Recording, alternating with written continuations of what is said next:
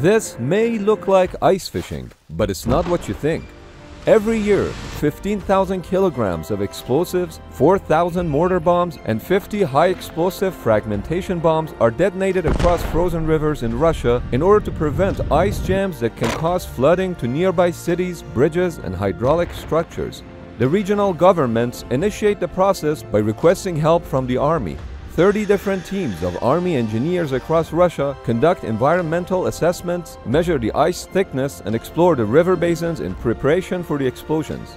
A key element of the procedure is the waterproofing of the charges before lowering them into the holes. Also, the depth at which the charges are set is calculated in a way that maximizes the effectiveness of the explosions and breaks the most amount of ice.